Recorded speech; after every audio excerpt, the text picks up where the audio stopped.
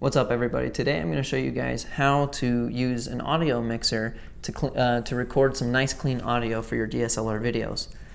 So what exactly is a mixer? Well, a mixer uses multiple audio inputs and allows the user to balance all of the audio coming into a project. They're used by DJs, podcasters, radio hosts, and sometimes even filmmakers. Now, I use a Behringer Xenix 802 to mix my microphone, music, and game audio when I record gaming videos. So a mixer probably shouldn't be your primary source of recording audio for a DSLR, just because this only will record a single stereo file onto your SD card. If you want to get different audio files for each of your inputs, I recommend using a separate sound recorder like this Zoom H5 here. Now, for a really simple video like this one, this setup will work really well because then I can balance out a microphone and music into my DSLR. And so for a really basic interview shot or maybe a two-person podcast, this setup will work. You just have to know how to set it up properly. Now, if this is the option that you want to go with, you're going to need a few things before we get started. If you're only using your microphones as your inputs, you'll need an XLR for each of them. To hook it into your camera, you'll need a 3.5mm stereo to dual 1/4" mono cable, and then if you decide to use a phone or another audio input, you'll need additional cables for those inputs as well. Now, you'll need a microphone. I'm using a regular dynamic mic, and that means you'll need either an XLR male to female cable or an XLR to 1/4" for your microphone input. It also helps to monitor your audio, whether you're doing a podcast or even before you start shooting. It helps to monitor the audio so you know how it sounds after you've got it all balanced out. So for that, you'll need a 1/4" to 3.5mm adapter so you can plug your headphones in to the phone output. So once you have all of your materials, let's get this thing set up. First, what you'll do is plug your microphones into your microphone inputs.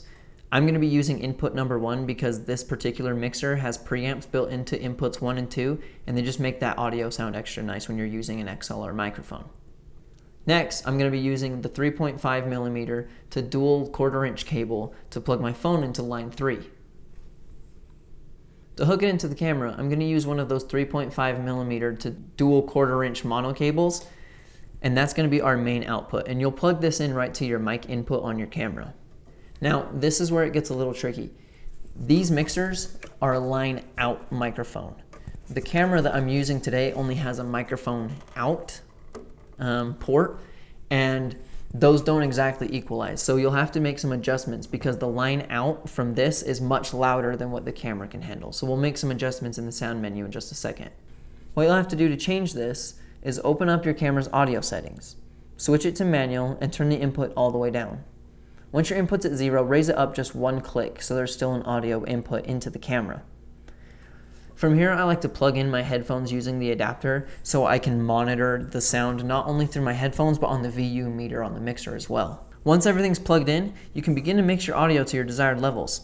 Set all of your inputs to neutral or 0, which is in the middle, for the inputs that you'll be using. From here, you can also increase all of the levels for your inputs using the main mix dial to increase them all in a balanced way.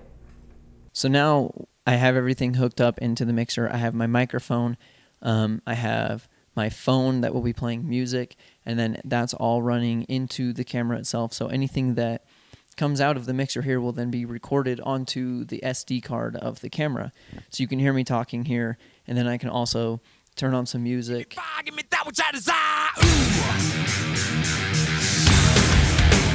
And you can hear that. So I hope this was some help. I hope you guys can get some cool ideas of what you can do with a mixer in your camera. If you have any questions, if you want to show me some of your setup, let me know below and I'll be sure to get back with you. Thanks for watching, everybody.